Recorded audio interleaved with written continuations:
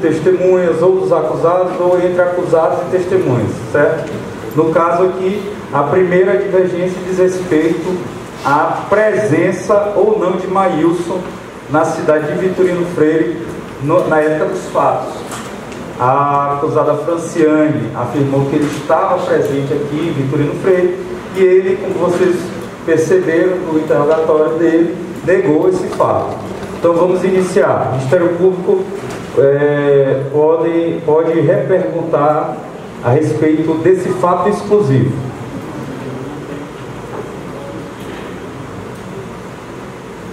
Não tem outro microfone para fazer aqui.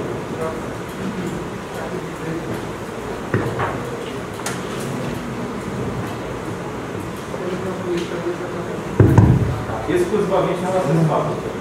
Excelência, empresários, Maílson, boa noite. Tal como anunciado já pelo Dr. Romulo, Maílson, tu ouviste a declaração da LEIA aqui, né?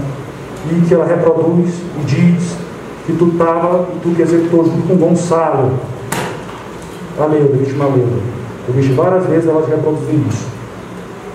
Você confirma que estava aqui, você continua assumindo esse fardo sozinho, apesar das negativas deles, da afirmação dela? Eu não vou responder nada. Não vai responder? Não creio que tu assiste. Franciane, apesar de tuas insistentes indicações de que Maílson junto com Gonçalo tenham executado o crime, ele arrastado, Leuda para o quarto, e Gonçalo junto, internado de ceifar provavelmente a vida dela, ele nega, inclusive, que teve aqui em Vitorino Freire. Você tem a dizer?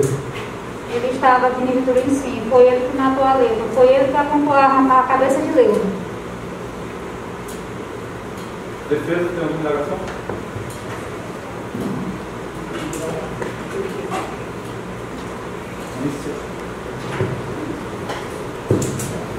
Maílson. Sim, senhor. Eu estou falando aqui é Carvalho. Você está de costas, não está podendo ver, né? Mas olha pelo telão aí, mas o agente está na minha frente aqui também.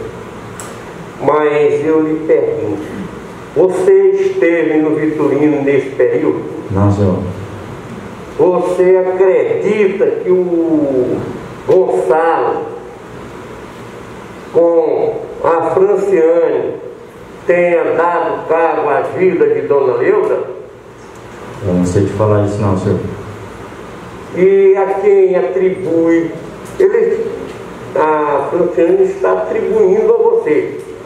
E eu pergunto, você tem algum conhecimento por ouvir dizer que teria sido o Gonçalo que teria feito isso? Não, senhor. Quer dizer que você não estava no período em Vitorino. Não, senhor. Por essa razão você não respondeu a esta afirmação, não rebateu essa afirmação de Dona Franciane, né? Isso mesmo, senhor. Então quer dizer que você não esteve em Vitorino. Não, senhor. Ok, excelente. Doutor Eduardo, tem alguma indagação? Não, excelência, não tenho, porque já fizemos as indagações anteriormente. Okay. Obrigado.